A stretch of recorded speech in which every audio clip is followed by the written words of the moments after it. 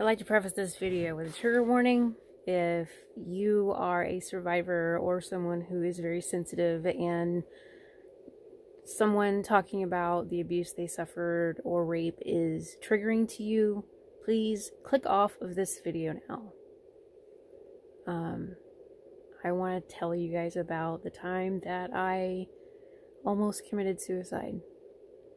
It's a very difficult subject. It's not something I talk about very much. It's not something I even told anybody until just this last year or this last couple years. I was 21 years old, and my husband at the time had just raped me in my sleep again. I was having a nightmare that I was being raped as a little girl, because I've also been sexually abused as a child, and I woke up and he was doing the same things to me that my stepfather was doing in the dream. And then he left. He abandoned me basically for the weekend. After raping me, he left and went to a casino. I didn't know where he was. I didn't know if he was okay. But shortly after he finished and got dressed and left for the weekend, I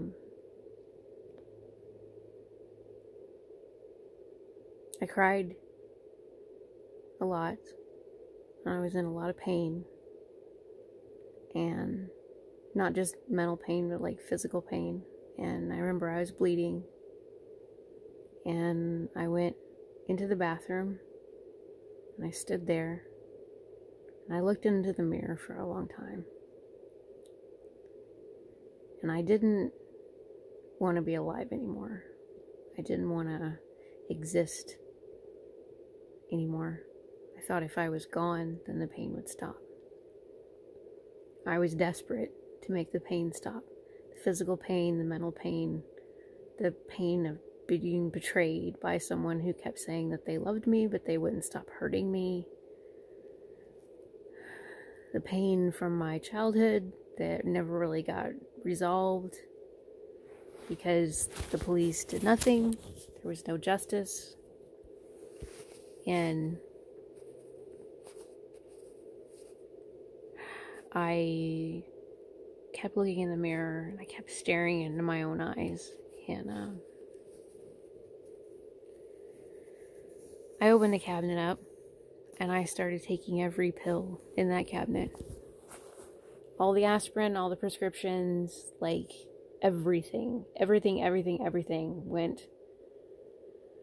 in my hand, and I swallowed it. And I then sat on the ceramic tile and felt the cool, smooth surface. I leaned against the tub and I waited. And eventually I started to get tired because many of those pills were sleeping pills. And then I think I either passed out or I went to sleep. And I thought finally I would not be in pain, because I felt like I had been in pain my entire life, and now my life was hell again. I blamed myself for loving that person, for being there, for forgiving him, for trying to work things out with him, for believing that he would not hurt me anymore, for giving love a shot, for even trying, for getting married, for everything. I just blamed myself. My throat hurts talking about this. So then, after going to sleep, it was like somebody snapped their fingers, because I was completely awake again, and I was throwing up, I'm not sure how long I was throwing up before I actually, like, came into the realization that I was still alive. Threw up on the floor, threw up in the tub, threw up in the sink, threw up in the toilet, threw up on the wall, laid on the floor, cried because I wasn't dead, cried because I was still here,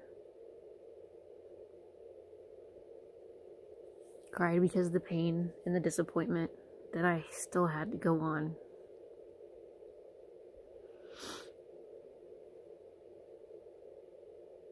I crawled back into the bedroom across the hall, crawled up into bed, and laid there, staring at the ceiling and disassociating, and not knowing what to do, not knowing how to help myself, feeling trapped in the relationship I was in. I wasn't working at the time. Couldn't have worked anyway because the abuse I was suffering was making me insane. The gaslighting, I was questioning my own reality and everything. I didn't know up from down, really. I wasn't taking care of myself. I wasn't eating. I wasn't sleeping. Except for when I did go to sleep, then he would rape me. I was usually up till 3 or 4 in the morning, and then after, like, a while, I would, like, sleep a couple really light sleep hours.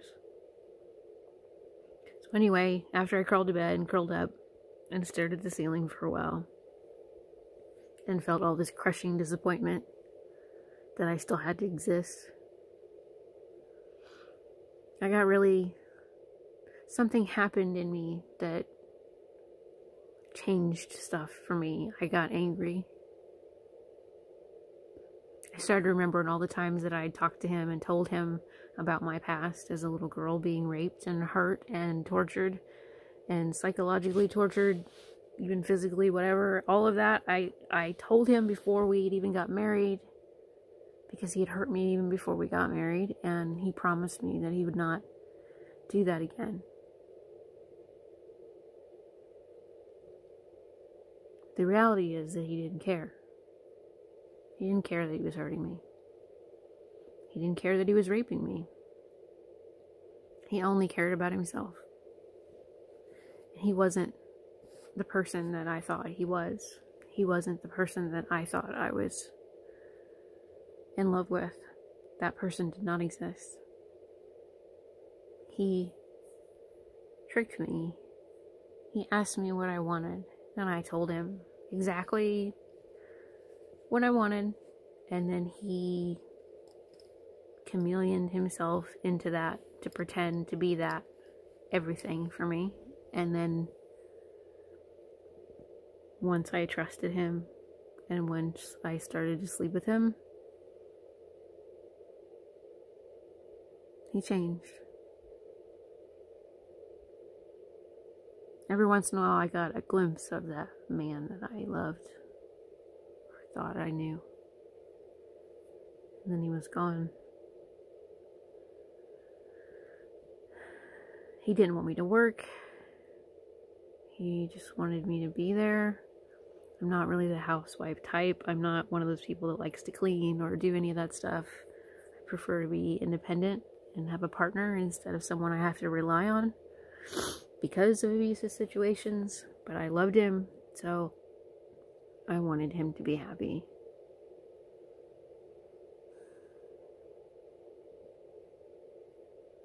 It was a very miserable time in my life. And the more I laid there, and the more I stared at the ceiling, the more angry I got. My body was pretty numb because I was disassociated, but I was just angry. So I was like, what am I doing? Why am I here?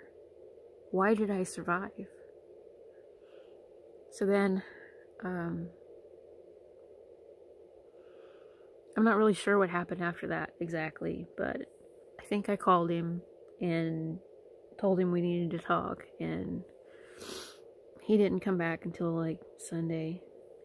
I think this suicide attempt happened on on like a Friday or Thursday or something. I can't remember.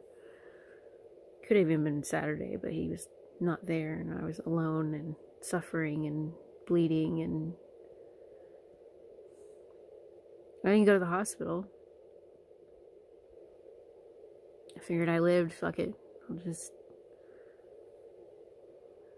go on with my life. Pretend that didn't happen, because it felt like a failure.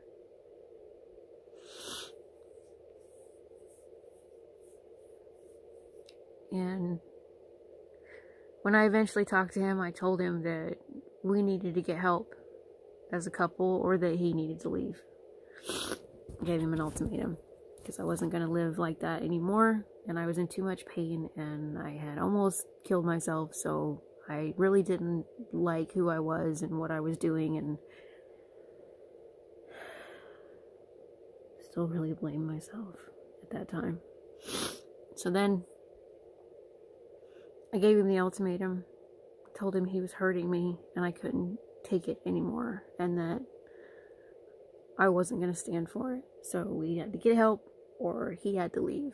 And he got up immediately and without really missing a beat, took off his ring, gave it to me, walked in the bedroom, packed a bag, and walked out the door. Later, he tells people that I left, because I left the state, because I wasn't going to like stick around and work things out with someone who was raping me. Wow. Such an awful person for that, right? Yeah.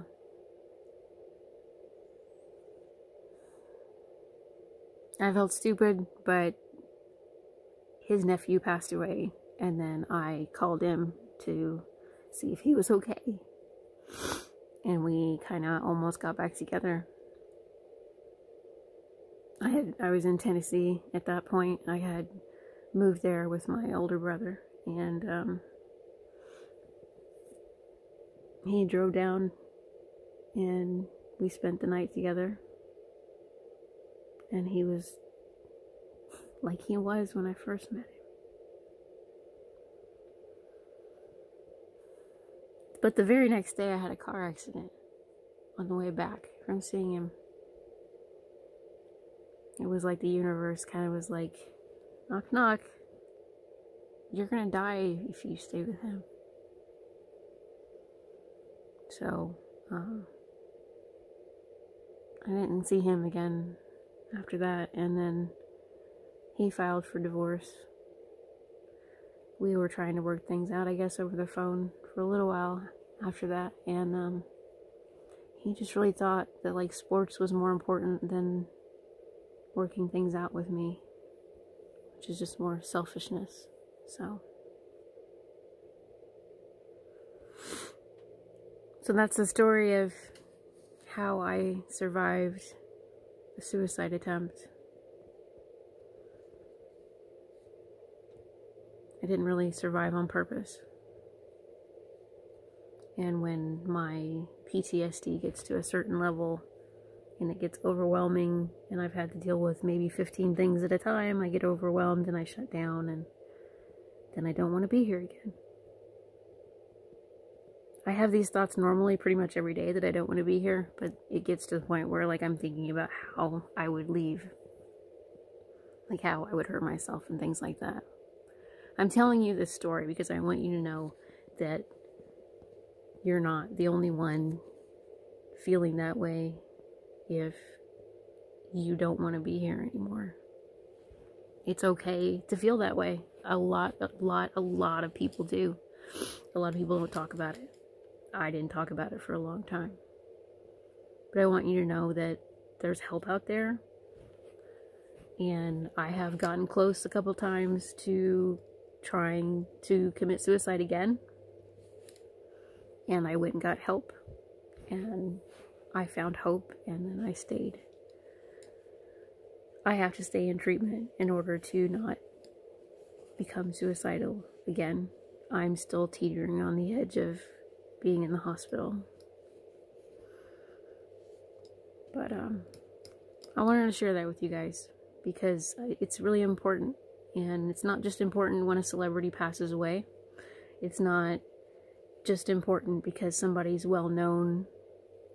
It's important to every single one of you to take care of yourselves, and if you need help, to go get that help. And if you don't know how to go get that help, please message me or leave me a comment, and I will do my best to try to give you some guidance. I'm not a doctor, I'm not a therapist, but I've been through some shit, so I can try to help you.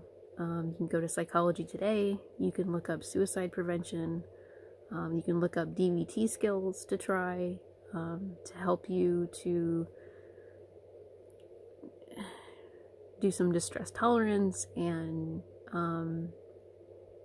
DBT's really helped me as well. So they also do like crisis management and stuff. We even look up the WRAP program. That's very helpful. It's WRAP program, WRAP program.